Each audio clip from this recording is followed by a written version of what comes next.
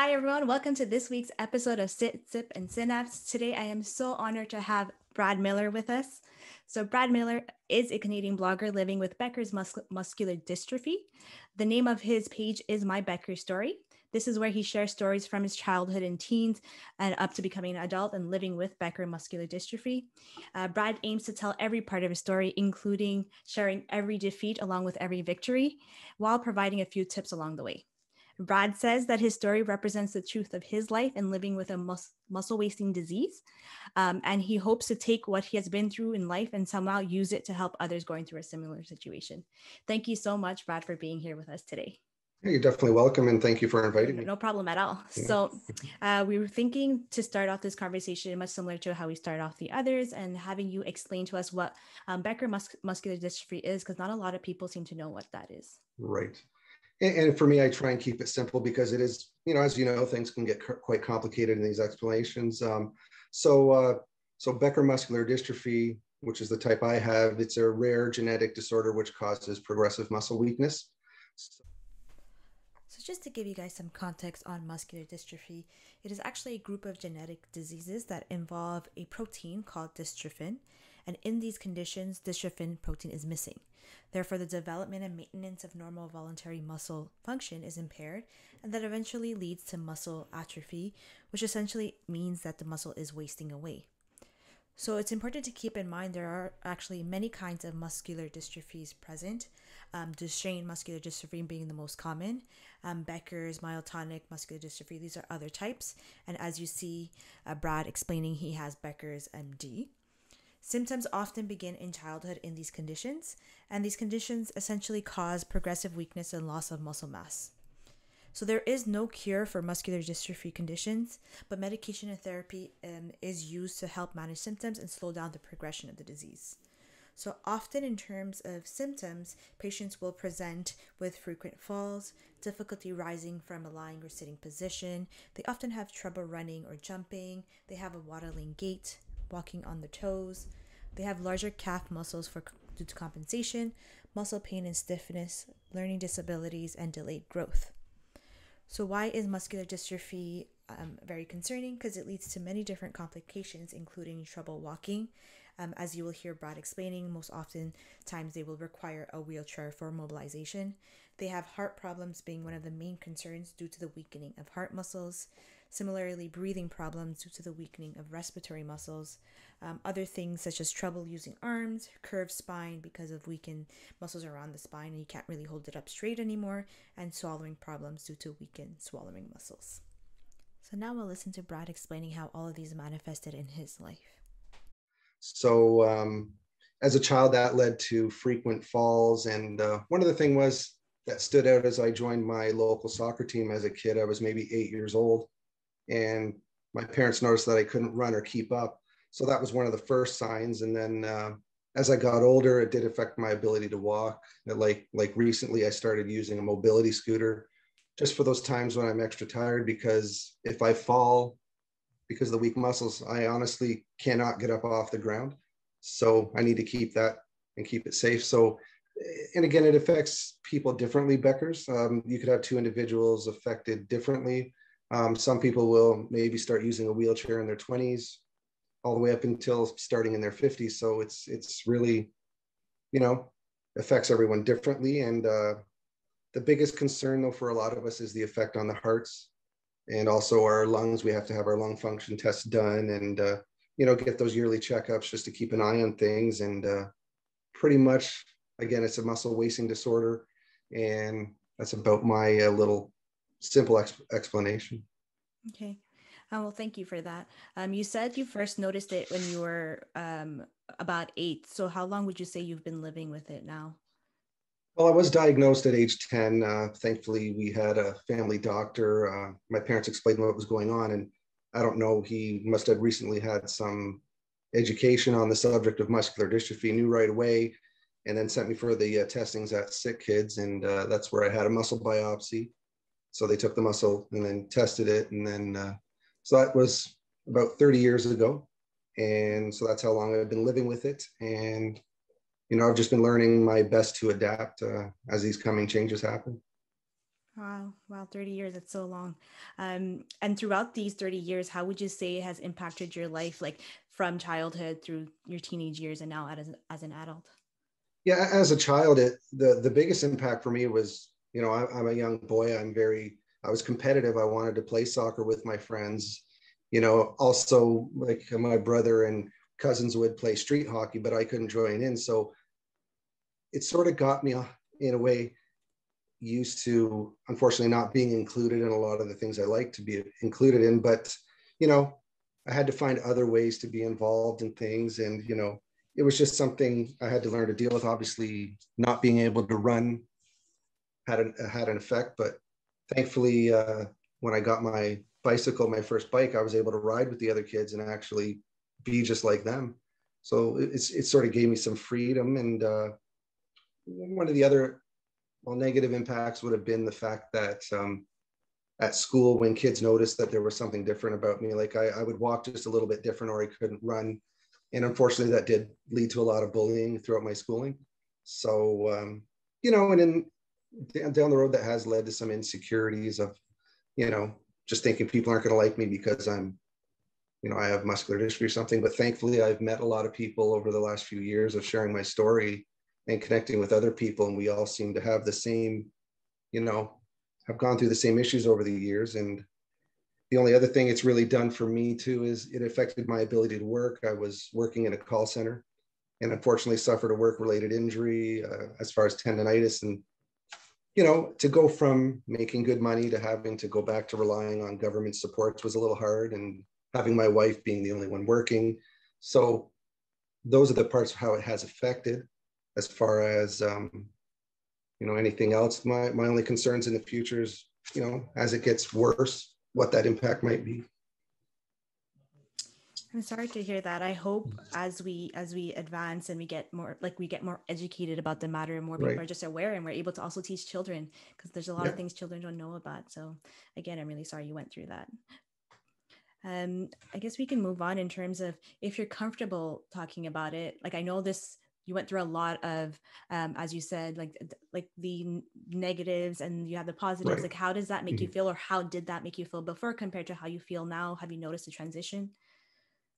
Um, as I get older, you know, in some ways, it's easier to accept. I mean, there were some years in my 20s when it was quite difficult. You know, I mean, I wanted to join my friends or go do something that unfortunately I couldn't partake in. So, you know, the biggest thing is having other people to talk to. Like when I started sharing my story, I connected with a lot of people over in the UK and then some locally. And then just having those supports there really help you through. Like I have one friend that I can reach out to all the time whenever I have an issue or a question. And then another friend who periodically gets in touch and, you know, encourages me along the way. So those are the things that really help. So just being the ability to connect through social media has really helped a lot of people with a lot of different conditions.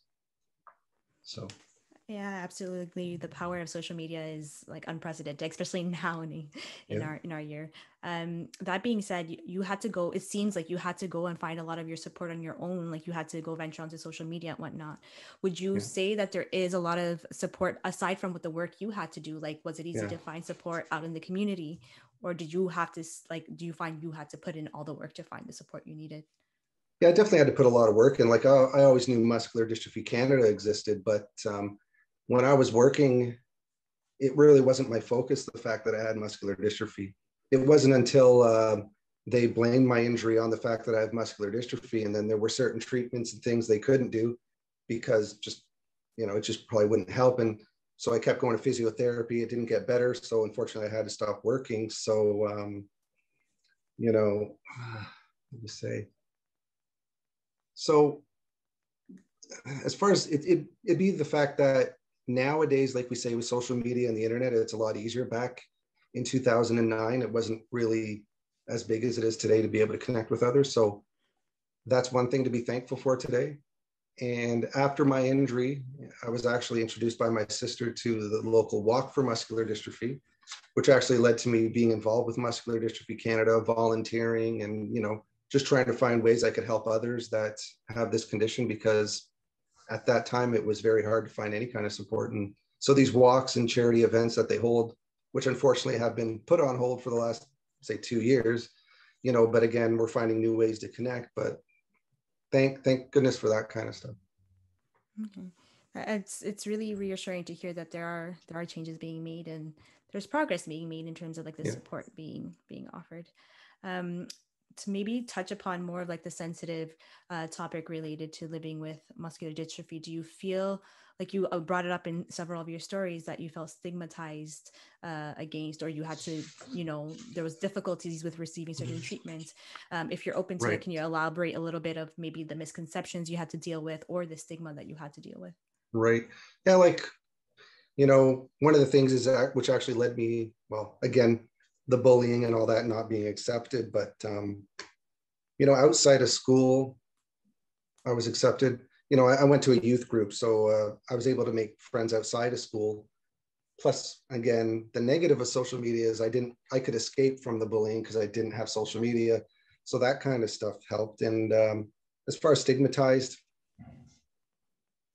in some ways, the way people treat you when you have, unfortunately, a physical limitation or something like that. And when I had to go back to receiving, supports through the government for Ontario Disability Supports, I mean, there's a lot of people who look at that for some reason negatively, and, with all the people think about people with disabilities or on kind of an assistance, is like, some of us actually truly need this. And, and I've also fought that too, to try and raise awareness about, how the government and other people can step up and, help people with disabilities, because unfortunately, I didn't choose to stop working. Unfortunately, I'd love to start working, but the reality for a lot of people with muscular dystrophy is, especially with Becker's, is sometimes you reach your 40s and then your body just starts, sort of doesn't allow it to happen. So I just wish that people knew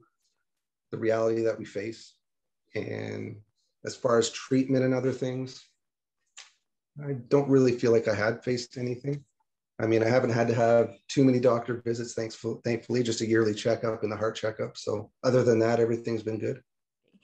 Is there anything else that you would want people to know when it comes to just general the population living with Right. Becker's Okay. muscular dystrophy? Yeah, like the first thing is, well, again, the first thing would be that it's often confused with multiple sclerosis when it's muscular dystrophy, and that's what led me to sharing my story originally. So the first thing I'd like people to know about living with, say, Becker's, is that, well, I at first don't want to lie, because it is like a roller coaster ride. Like, plenty of ups and downs. I've even had some issues, with mental health, and that was mental health was more of the stress of having to stop working and the worry about finances and how you're going to get ahead, and just to afford the basics. And again, sometimes there are extra costs involved with living with a disability. And one of the things I've been dealing with a lot lately is a lot of exhaustion and fatigue, which isn't fun at all. And so sometimes it does get overwhelming, but I also want them to know that we have our good days, and just like everyone else, we have our dreams and aspirations. And and it doesn't always hold us back. I mean, there's a lot of guys that I know that have gone to have successful careers, and even start families, get married. So just like everyone else in life, we learn to adapt to the changes that, say, muscular dystrophy is going to bring into our lives. And again, the biggest thing is just taking it one day at a time. I think that's a very strong message, and I think an important one, because often people see disability as a barrier to life or something of Mm-hmm. like abnormal, but that I Yeah. think just normalizing like this is your normal as my normal Right. is for me. I think Yeah. that's an important idea. Um, just to maybe talk about the healthcare system. I know you mentioned you didn't really have anything, so it's absolutely fine if you don't have any stories. But do you Right. have any negative experiences that you can remember off the top of your head from going to the hospitals or any doctors or anything that of that sort? None really. The thing is the only thing that frustrates a lot of us anyways is the wait times if you have to go to the hospital. But again, you're getting those services done within the day and not really sort of having to wait. So other than that, they've been good. I mean, as far as negative experiences, it wouldn't be really revolving around me. Mainly, an issue my wife had, but other than that, for myself, I think everything's been pretty good. That's reassuring to hear. That's really, I'm happy to hear it, because often when it comes with when it comes to people living with certain conditions, Yeah. you tend to experience XYZ problems or barriers in Right. getting proper care. But I'm glad to hear that you didn't go through it. And I really, fingers crossed, you don't experience Right. anything Yeah. in the future. And I guess to maybe end it off, do you have any advice for maybe healthcare, like those students or people in healthcare, or Right. those who want to come into healthcare? How can we improve care, or what can we do to advocate for those living with Yeah. muscular dystrophy better? Right. You know, I mean, the pretty much like, see, I haven't had to deal too much with the healthcare system, but my wife has, because she has her own issues as well. But the thing that really helped us was we had a doctor, very passionate, you know, came to check on her, and it's just about showing that care, putting the care in healthcare, and you know, being passionate and knowledgeable. Because I know when, say, I go to a doctor, and if they understand what I'm explaining and they can, you know, show genuine care, then it sort of sets my mind at ease and says, okay, they've got my best interest in hand. And you know, and other than that, I wish I had more, but that's pretty much from the limited experience I've had, right? Yeah, Yeah. I think that one thing that's going to stick with me is putting the care in healthcare. Yeah. I think that's powerful. It's a very simple Yeah. statement, but very powerful. I think that's really it on my part. If there's anything you want to maybe like let the viewers or Yeah. listeners part on, feel free to add anything. Sure. If there's one thing, it's my recent experience. Like, I started using a mobility scooter.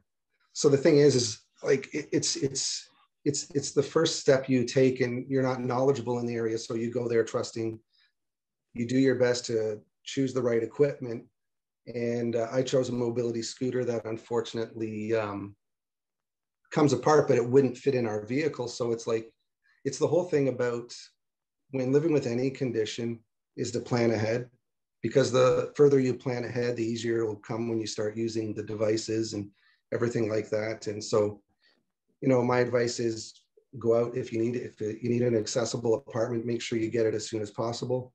If you're going to need a minivan or something, maybe get it sooner than you think, so that way you're prepared. So as with anything, what calms me down and relieves a lot of stress is just being prepared. So if I could give anyone advice, it'd just be do your best to be prepared. Perfect. I think we'll end it on that. I want to thank you so much for sitting down with me today. I really appreciate it. Yeah, you're definitely welcome. And thank you again for inviting me for this unique opportunity. No problem.